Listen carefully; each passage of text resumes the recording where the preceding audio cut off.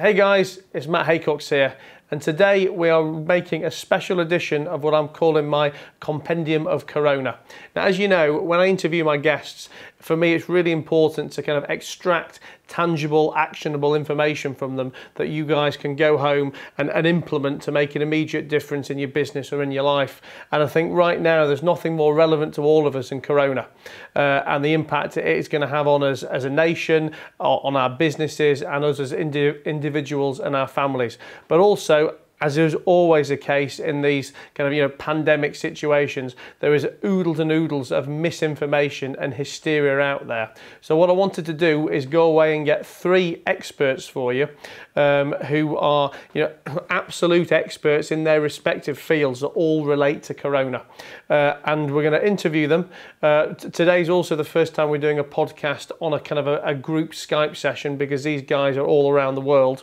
And we're going to try and extract all the information that we need to know about Corona from the perspective of both the virus itself, from its impact on businesses and how businesses can react to it, and also from its impact on society and the kind of development and prevention and dealing with the hysteria element of it. So I've got 3 different guests with us today. I've got Rob Lamkin-Williams. Rob is a decorated scientist who in 2001 conducted the first human viral challenge clinical trial, which is the first to be conducted in Europe in the 21st century. These became known as flu camp.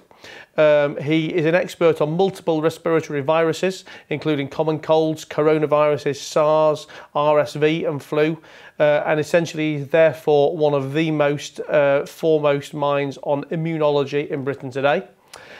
We've got Andy Clayton.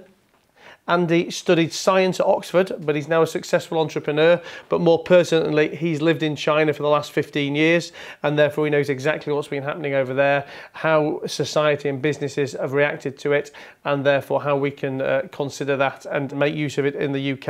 And we've also got Laura Spinney. Now, Laura is a science journalist. She's a novelist and an author. And her latest book is called Pale Rider, the Spanish Flu of 1918 and How It Changed the World. So Laura is joining us today from Paris, where she's reporting on the ongoing situation for The Guardian, amongst other news outlets. So you've got 3 very different but very expert people to cover what I hope is every angle of Corona that we need to know. This whole piece should end up being about half an hour long, and I'd like to think at the end of it you have got all you need to know without having any hysteria, any bullshit, and anything that is going to take us away from the facts. So I hope you enjoy. Well, listen, I guess for me, the best place to start here is right at the very beginning. And can you tell us what actually coronavirus is and where it came from and how we've kind of gotten to where we are today? Coronavirus is actually a common cold. It's a virus you've caught many, many times in your life. You've caught a very simple version of it. And it's something a lot of people catch every winter. It'll be a mild cold. It'll give you a sore throat, croaky voice. You might even have a mild cough. It's generally just quite a mild cold, a common cold. Every now and then, like any virus of its type, it mutates. And we first saw the biggest example of that with SARS, which was quite some time ago now. Then there was another outbreak of a very big mutation of that virus called MERS, which was Middle Eastern respiratory syndrome virus. That happened in the Middle East, as the name suggests. And now this is the 3rd time we've seen a very big change in that virus. And all of a sudden it will do a mutation. And that mutation means that our bodies have never seen it before. So we've got no pre-existing immunity to it. So for lots and lots of people, it will be nothing more than a mild cold, an irritating cold, maybe what a lot of people might consider a bit like flu. But unfortunately, for a substantial number of people, it can actually be very dangerous and quite serious. And in particular, people. Just holding that thought for a second, Rob. Just going back to where it's come from in terms of how has it now infiltrated its way into our society? You know, when was the first case of this new corona identified, and why has it happened? Basically, viruses can do something which is, if you have a virus that's amongst humans, take smallpox as an example, and don't misunderstand me. I'm not comparing this to the disaster that was smallpox and that. We were able to eradicate smallpox from the planet because it only existed in human beings. Coronaviruses exist in animals and human beings. So you've got a mixture. And what happens is when human beings live close to their animals, but live animals, in slaughterhouses, and in particular in Wuhan in China, where they live very close to their animals, that's where a new virus can mutate very rapidly to cross over into a human being. It's called a xenotropic virus, and so it literally means it jumps from an animal to a human being, and is able to do that. So that's what's happened here. We've seen a virus that was a coronavirus, we, as human beings, we have our own coronaviruses. Animals have their own coronaviruses. In this case, one of those is transferred to us. Okay. Now, how likely are we to catch it? Overall, in the long run, probably most people will at some point catch it. It's a virus, it will transmit. We catch viruses all the time and barely know them. We hardly even notice it. So, but it doesn't mean you'll get every single person is going to end up in hospital. It means that a very few people are going to get very sick, very sick, and end up in hospital. Some people might have like mild flu. Other people might have just like a normal cold. And then there will be a group of people who catch it, but don't actually even notice they've got it. But even those people who don't even notice they've got it, and those people who have got the mild version, if they transfer it to somebody who's at risk, who is elderly, who could end up in hospital, that's where the risk comes in. And it is spreading fast because it is actually a very contagious virus. Now, what precautions can we and should we be taking? Right. Well, I'm gonna be very, very boring and say what everybody's been saying. Wash your hands. Wash your hands. Absolutely. I mean, basically, there should be. I've actually said it for a long time, but when you go to work, the first thing you should do when you go to work, go to the washroom and wash your hands. You've just been on public transport. You've just been outside. Go and wash your hands. Do the happy birthday song, 20 seconds. Wash your hands properly. Don't just rinse them underwater. Use soap. Sing happy birthday. I think there are a few other songs you can do. Toto by Africa, if you want to. I wouldn't recommend it. I guess it depends how clean you want to be, right? Yeah, right. But Toto by Africa is actually about 20 seconds long. But wash your hands 20 seconds. Ideally, use paper towels to dry your hands and not hand sanitizers. People think they are better. They're not. Paper towels are better at drying your hands. So when you get to work, do that. When you're at work, if you've got the opportunity, wash your hands as often as you can. Always carry a hand sanitizer around with you. And just to prove the point, if you can see it, I've got one myself right here. Have that on you. Go on public transport, use that. Keep your hands as clean as possible. And actually, very, very importantly, when you get home, wash your hands again and thoroughly, because you're now taking it back to your parents and your loved ones, and quite particularly your grandparents, who might actually be at risk. So that's the big classic one. Washing your hands is the best thing you can do at the moment. Now, from my layman's perspective of let's say of the Spanish flu, there wasn't anything like obviously the hysteria and the talk etc. around it because obviously we didn't have back then social media communication channels etc. I mean, how different would things have been for them? Should they have had social media? Should they have had media outlets? Would it have been worse or would it have been more contained? It's a really good question, Matt. I mean, obviously the world was very different in many different ways then. Also, the germ was different, the disease was different. So there's lots of things that were different. But the informational aspect, I think, is fascinating because so mainly you got your news in those days through newspapers. Obviously, there was no internet, but there was no radio or TV either, really, on a grand scale. And so it was much slower. News was much slower. And then, of course, it overlapped, at least to begin with the war. And during the war, at least in the belligerent nations, there was censorship, massive censorship. In fact, that's the reason that it's called the Spanish flu, even though it didn't start in Spain. And I can explain that if you're interested. It'll take me a minute. But our problem is different. We have vast amounts of information and vast amounts of misinformation, all traveling at the speed of light. And I think this is one of our big problems. It's against a backdrop of even the experts. You alluded to it yourself a little bit earlier. Even the experts don't really know what they're talking about when it comes to this coronavirus yet. We're all sort of groping for data to understand it.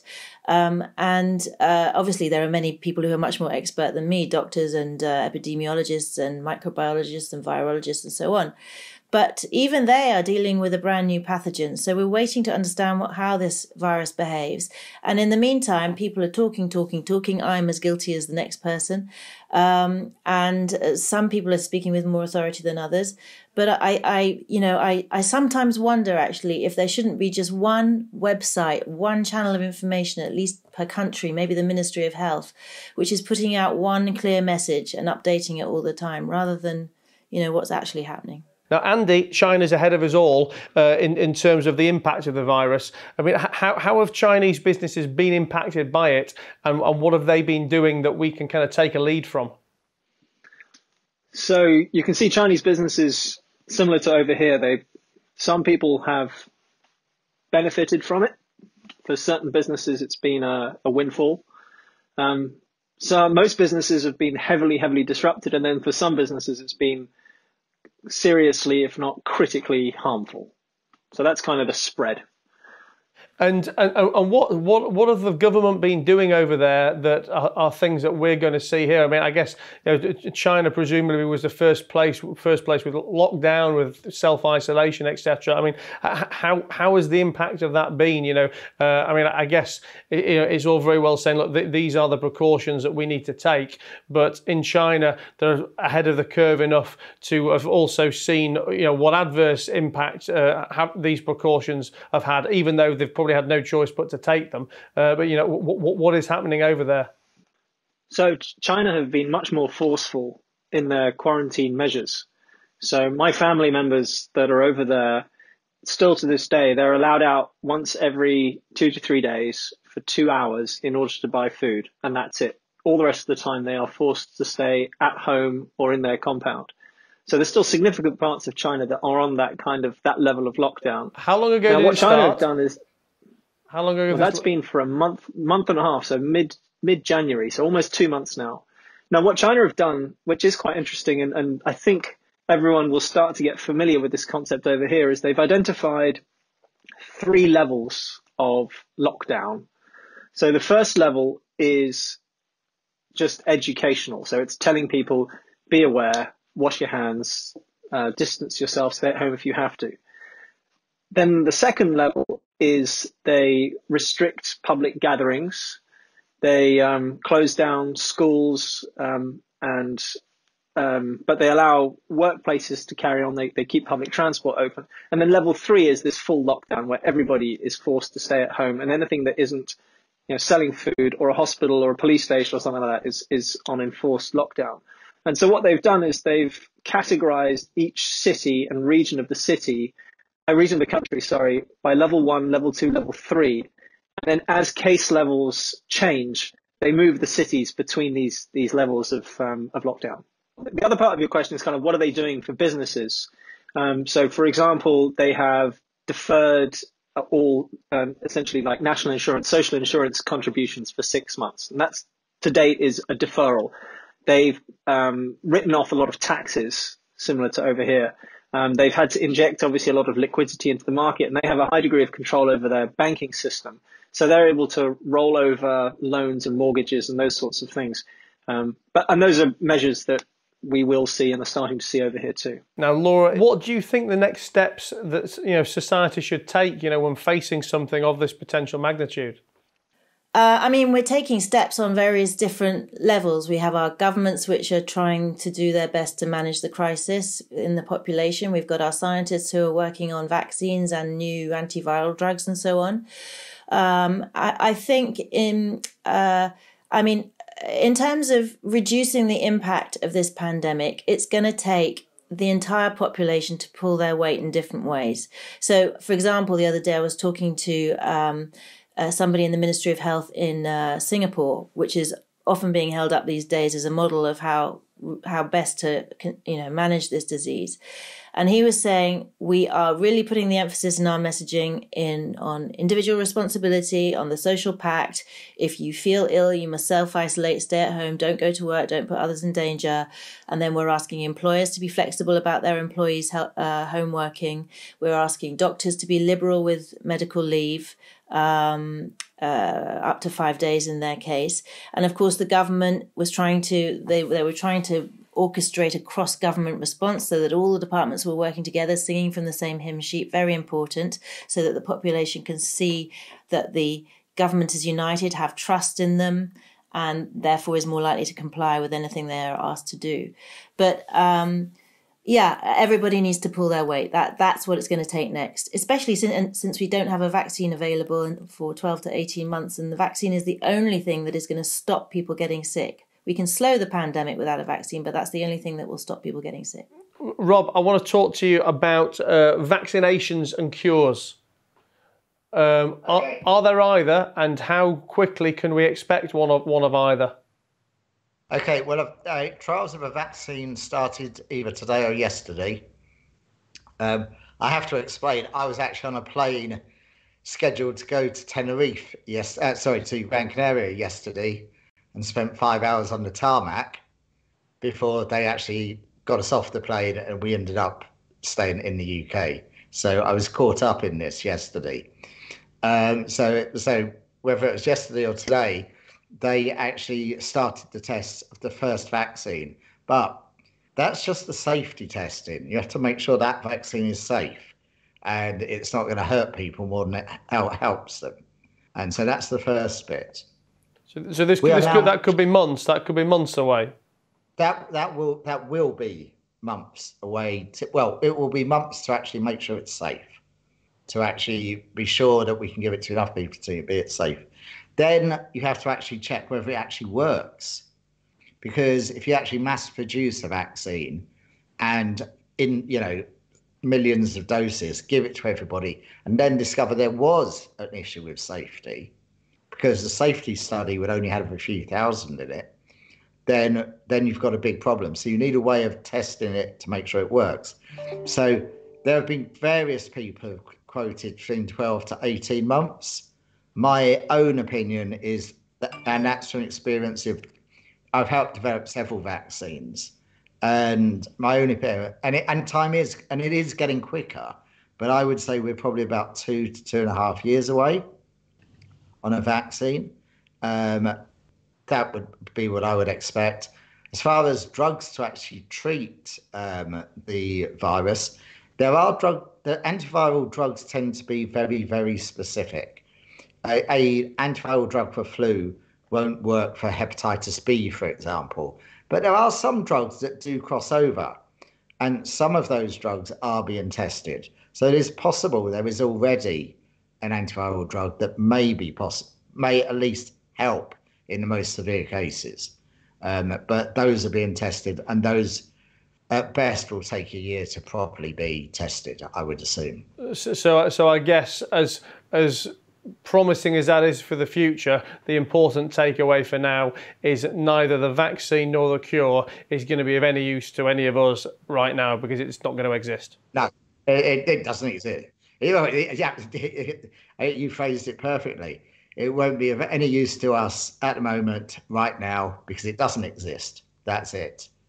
And it will take time to develop both. Andy, have you seen any businesses actually be able to adapt to the situation yet, or is it still too early to tell? And what kind of and if the answer to any of that is yes, what kind of adaptations can UK businesses take from this?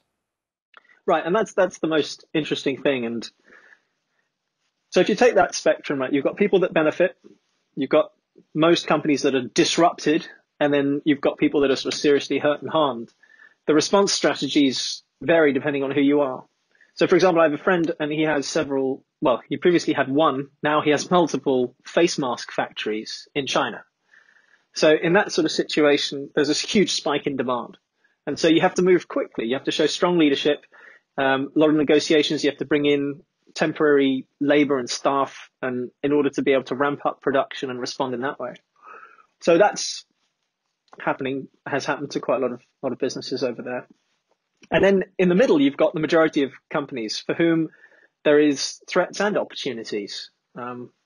So for example, if you have got products that can be sold as having, for example, immunity boosting properties, then it's a good time to push those products within. So there's a milk producer, Ely, and they have several products and they've pushed those hard, and they've actually grown their sales throughout what's a difficult time.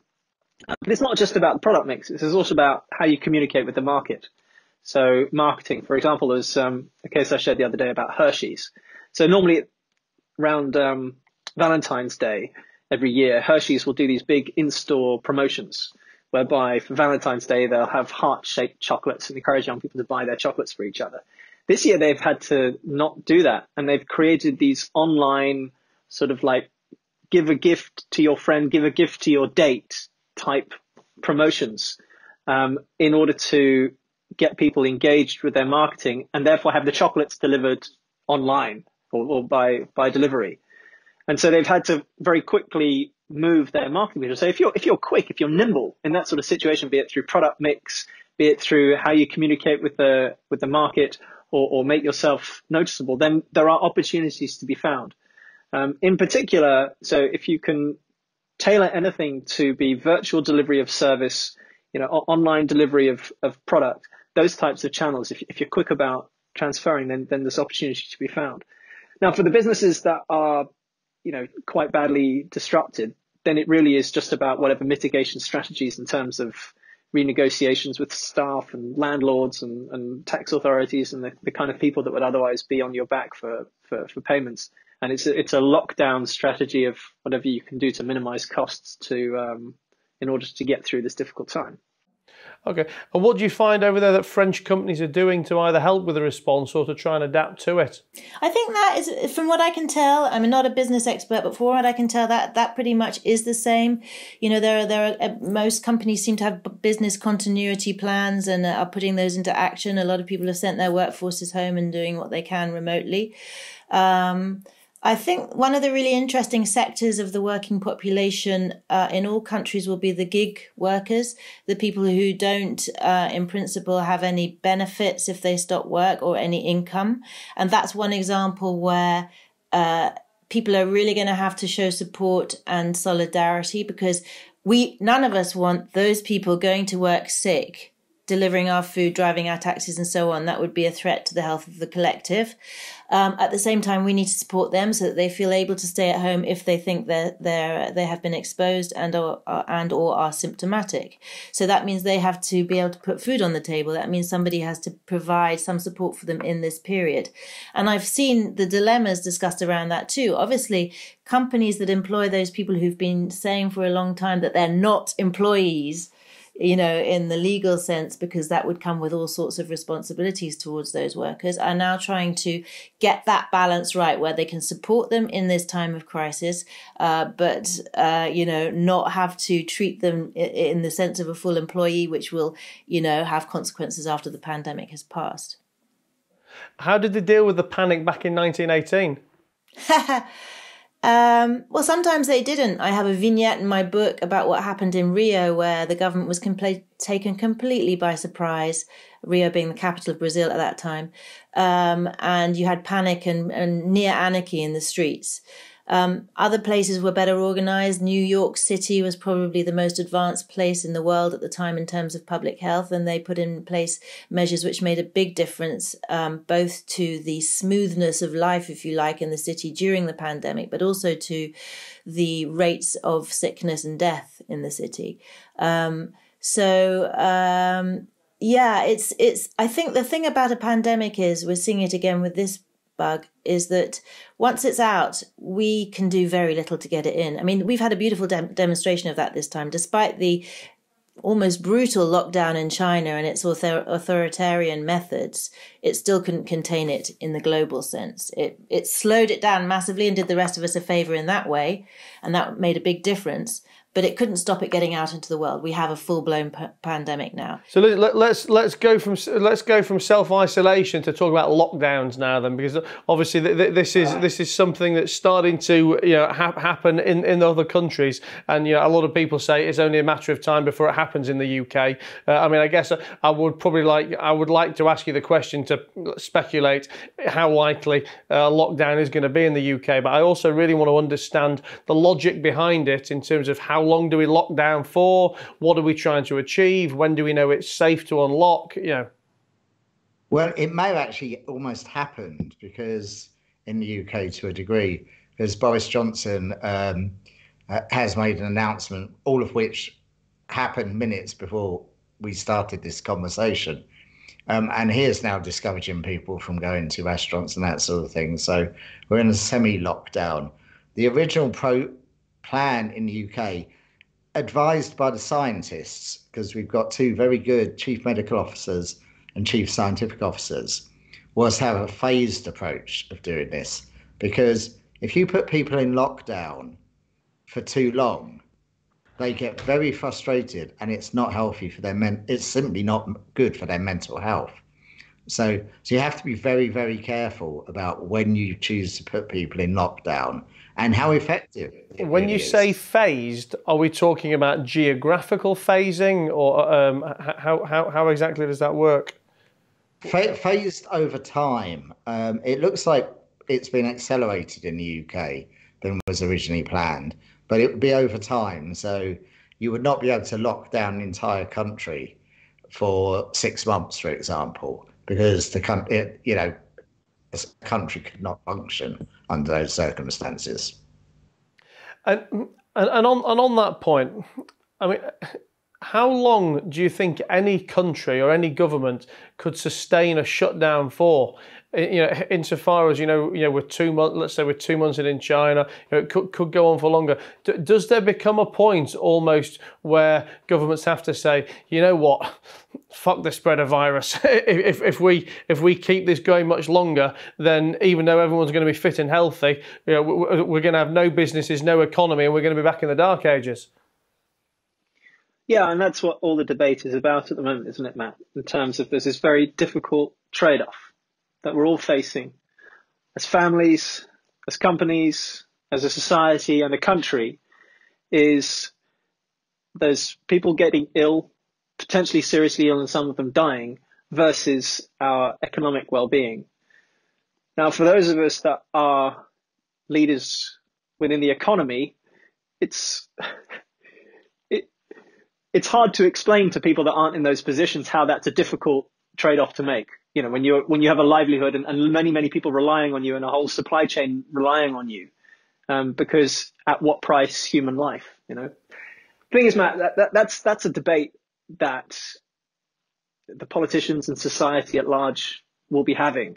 I think for each of us as individual business leaders, we can have an opinion on where that lies, but that's not really where our focus should be. You know, right now is a time for us as business leaders to really step up and show leadership to whatever difficult decisions need to be made in the short term around, planning with the team so that the staff are well briefed, so that you've got contingency plans in place and all the kind of defensive things that you want to put in place. But most importantly, it's keeping on the front foot to say, right, how do we need to change our business model? It is a time to be reactive. I mean, what I do with businesses is I help them with their strategies and their planning. And normally you go deep, you analyze, you take time, you build a strategy. Now it's all about moving fast and being responsive and thinking, okay, there are threats facing us, but where are the opportunities within this? Where do our customers need us right now? What can we do for them that would be of value? And finding the opportunities and the positives in a difficult situation, because most companies, they fit into that middle category, right, of disrupted. We're all being disrupted, and that's difficult. And so it's a time where we need to reassure people. We need to focus minds, sit people down and say, right, how are we going to respond to this? What strategy are we going to build? Because regardless of what happens at a greater level, this will be disrupting us for longer than I think people currently anticipate. I think the challenge that the government will have with that is when people start dying in significant numbers, there might be so much pressure from media and from public to do whatever it takes, similar to a Chinese-style lockdown, in order to prevent people from dying. And that we may find that we do end up in a lockdown strategy, but that's all guessing. And the experience from China shows that this is something that could go on for significantly longer than people are currently anticipating. The general assumption at the moment, and this is based on the UK is running 2 or 3 weeks later than other countries with this, and we generally think the peak will be around May. Well, the peak of what? What do we mean by peak? The peak of contagion? Peak amount of contagion, peak number of people who would have actually been infected. And we expect it to start going down again. In France, the doctors are telling me that the modelers are telling them that the peak is about 50 days off, so 7 weeks off. So it's going to get bad here, and it's going to get bad in the UK, just with a little delay. So in a way, I think what countries should be doing now is learning from each other. That are ahead on the curve. So, there was an unhelpful period where people were saying, what have the Italians done wrong? They've messed up, it's such a disaster in that country. I don't think they did anything wrong at all. I think that they were just dealing with a crisis that nobody was prepared for. And this is going to come to France next. And then I think it's already in Spain, and then it'll come to the UK. So businesses need to think in that way too. A very important point, by the way, is that this could actually be the first of more than one wave. And we've seen this with other viruses. So there could be a second wave of this virus later on. So there you have it. I hope you found that as interesting and as useful as I did. I have learned a lot more in the last 45 minutes than I've learned in the last 45 days of listening to my mates, the other so-called experts in social media. I know all I need to know now. I know what I think I am going to do within the businesses I'm involved in, and I really hope that you guys can go and make a tangible difference to your Corona thought process from what you've just watched. So thanks a lot for watching. If you've got any comments, if you've been affected by Corona in any way, or you've got any advice for our audience, please comment below as always, and make sure you subscribe if you're not already doing so.